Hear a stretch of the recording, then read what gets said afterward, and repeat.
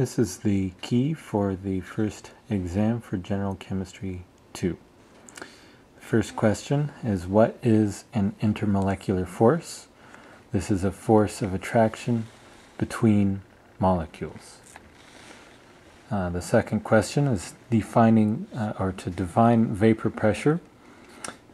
Vapor pressure is the pressure on the surface of a liquid by molecules which have escaped from that liquid.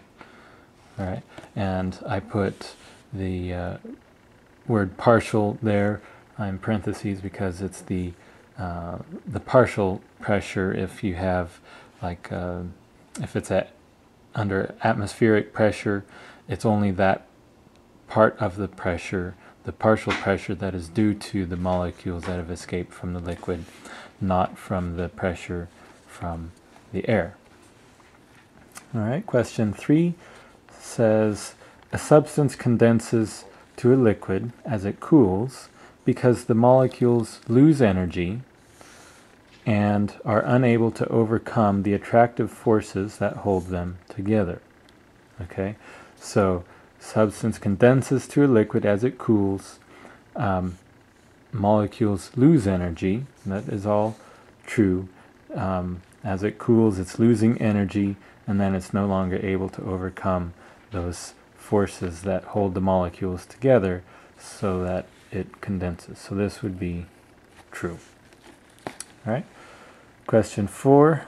Substance X has less attractive force between molecules than substance Y. Rank the substances with regard to each of the following. Assume equivalent conditions. In other words, the only thing that's different is the attractive force and what's the change in the melting point, or which one is going to have the greater or the lesser of each of these. Okay, so I put one here just as an example to illustrate how you are to do this problem. The attractive force, of course, I'm telling you in the problem, X is less than Y. So if you have less force of attraction between the molecules, the melting point is going to be achieved also, or rather, it's going to be achieved more readily, and so it'll be lower. There's less attraction, so there's less holding the molecules together, and as it gets more energy, it will overcome them easier. And so this, the one with lower attractions, X, will also have the lower melting point. Okay. Likewise with viscosity. The viscosity, it makes it thicker when you have a lot of attraction between the molecules. So the higher the attractive force between the molecules, the higher the viscosity, the lower the viscosity.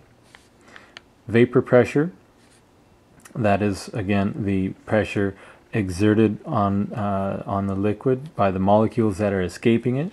So if there is a greater force holding those molecules together, then they will be less likely to escape into the vapor phase, and we would find that the vapor pressure is reduced. Right? So the one with higher forces will have the lower vapor pressure. Okay, so we're going to put Y on that side, and then the one with lower attractive force will have the higher vapor pressure because more molecules are able to escape. Enthalpy of fusion, that is another way of saying this, that's the heat of melting. Okay, fusion is the process of going from solid to liquid. Okay, so the enthalpy of fusion, that's the amount of heat required to melt it, in other words. All right. So if there's more attractive force, it's going to take more energy to to melt it and break it apart, okay, and free the molecules from the tight bond to each other. And less attractive force, it'll be easier. Less energy will be required to melt it.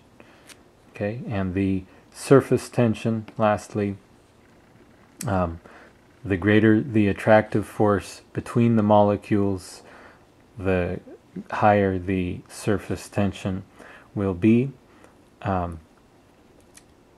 Because if you have low attractive force, then there's not that force between the molecules at the surface that's binding them together, and so that will be in that direction. Okay, question number 5 says, hydrogen bonding is a special example of what kind of intermolecular force? All right, so what are the different intermolecular forces? Well, you have London dispersion, you have dipole-induced dipole, you have dipole-dipole, ion dipole, all of those. Hydrogen bonding occurs in samples that have hydrogen covalently bonded to a very electronegative atom like oxygen, okay, and then another available lone pair. But the key thing is that it is a dipole. It requires a dipole because that hydrogen must be bonded to a very electronegative atom, and that creates a dipole. Okay, so and then that's between the molecules, and so you end up, this is a dipole-dipole force. Okay, because you have to have two dipoles in order to get the hydrogen bonding to occur. All right, question 6.